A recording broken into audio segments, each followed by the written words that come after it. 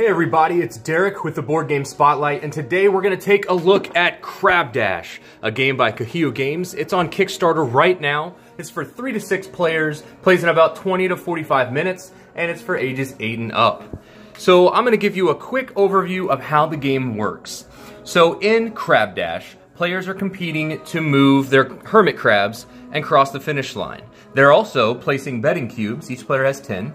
They're placing betting cubes on the individual lanes on the outside, and they're betting on which crabs they think will finish in first, second, or third place. So at the beginning of each turn, you will roll these dice, and then they will determine which crabs move in how many spaces. So here we have the red and the yellow, and I get to choose both of those, and they move 2 spaces. So we would move the yellow one 2 spaces, and the red one 2 spaces. Now, the spaces on the board are important because here in the first line, the first 3 lines, it costs 1 to place a betting cube on a crab in that lane, 2 in the middle 3, and then 3 on the last 3.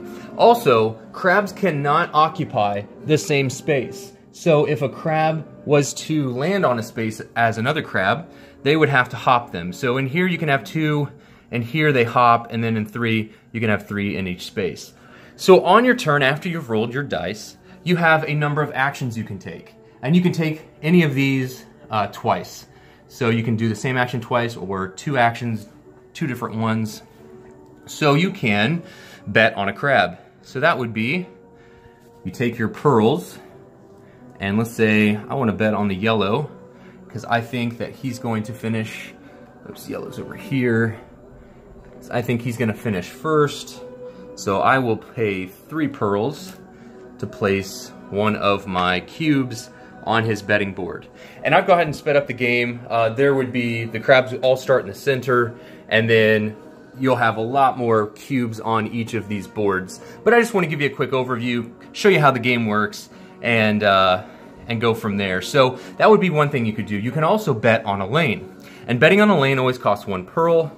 So I'll pay 5, I'll get 4 back, and then I'm gonna bet that one of these 2 finishes here.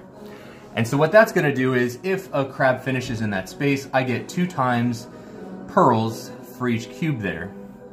And that is important for the end of the game. Another thing you can do is to play a card. And each player starts with 3. You can gain cards throughout the game by rolling this die symbol. And so you have a few things you can do here. This is a double bet. It allows you to pay for and place 2 betting cubes. So that's nice. You could do sleight of hand, which is to move a betting cube from another crab. That can be very handy if you've bet on something that has lagged behind in the race. And then there are other ones you can play. And then you can discard a card for pearls. So the top right value will give you that many pearls. It goes to the discard, and then you gain that many pearls. Pearls are important because they are the victory conditions, the in-game victory conditions, and you need to pay for placing your betting cubes on each of the crabs and on the board. So they're actually very important. When it's all said and done, when 3 crabs have crossed the finish line, so you'll go around, once you've finished your turn, you'll pass your dice to the player on the left, they'll take their turn. There are cards that you can play at any time. You can play on your opponent's turns to kind of get that player interaction, kind of a little bit of chaos with the race. And so when a crab finishes, so let's say we were able to progress the yellow over here and he finished. So then we take the first place token and place it next there. And then let's say that the kitty was actually able to cross. So then they get the 2nd place trophy, and then Rainbow Red was able to gain 3rd. So the way this works is that the cubes that were on each of those, and only the crabs that ended, will score. So if you have any cubes over here, then they are out of luck, and that is part of the game.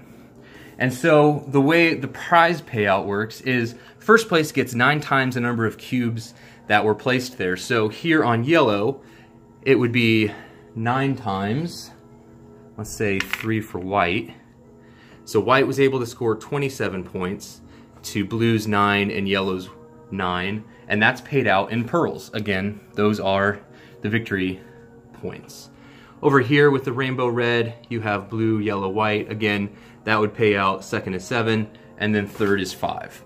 And so you want to be able to strategically place your cubes as best as possible, but also understanding that it is a game of luck and chance, and the person that best moves the crabs will end up the winner. Also, don't forget that you'll score based on the lanes. So placing lane cubes can be very profitable for players, and don't overlook those. And that, ladies and gentlemen, is how you play Crabdash. This has been Derek Funkhauser with the Board Game Spotlight, and this has been your overview of Crabdash.